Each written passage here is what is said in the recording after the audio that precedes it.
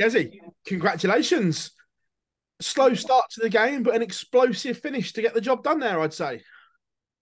Yeah, I said that earlier. I first two, three legs, just couldn't seem to find the treble, but then midway in the game, found my feet and yeah, finished off okay.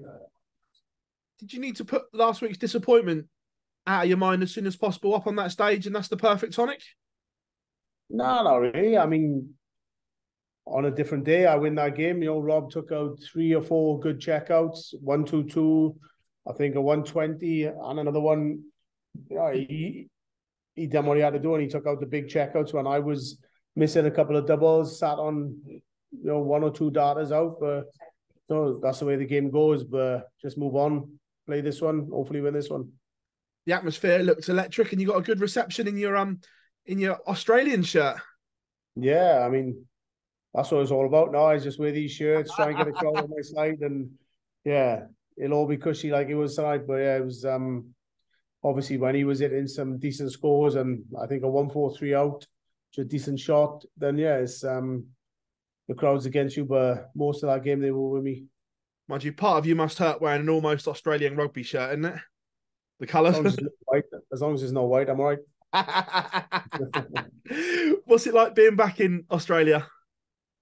Yes, to be honest with you, it was a little bit better with the family and everybody here last year. It's been a little bit boring. I spent most of my time in the room this year. Yes, if I come again next year, then I'll have to bring the family and do a little bit more because that's all I've done is sleep and sit in the room, which is no good mentally, really. We saw you from your hotel room, the rugby training going on. Were you tempted to go over and have a play with them? I wish I did. Like I said, I've just been in my room for the last 2 weeks. I haven't really done much. I had Johnny pulling out last minute, obviously with his dad and everything. So it's just been one of those trips where it's been 2 weeks of really nothing and just trying to hang around, play some darts, do the best you can, and get home. You touched on Johnny there. Obviously, he's not going to be able to defend his crown. We know you always want to win things, but would it mean a lot to win it for Johnny as keep it in the Welsh family as well with what's going on?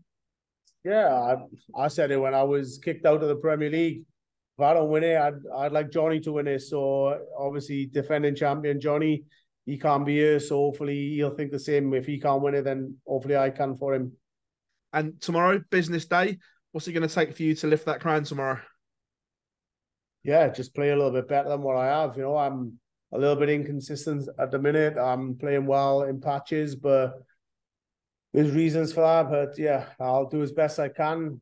And hopefully, if I find my B game close to my A game, then yeah, I'll win this tournament. But easier said than done. Gezi, pleasure as always, mate. Thank you very much. Worries. Gezi, you talked there about being bored in your room and not having a huge amount to do. Does that really shift the focus towards these tournaments and make them a sort of a big goal in your mind? Not a big goal, and my biggest goal is getting home. I mean, that's the problem. I need to.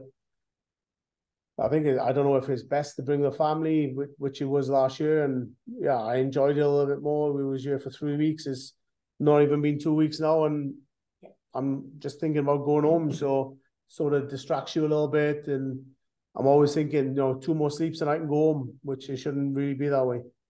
Was there any thought of not doing these tournaments from your point of view, or? Not this year, but there definitely is for next year. Okie dokie.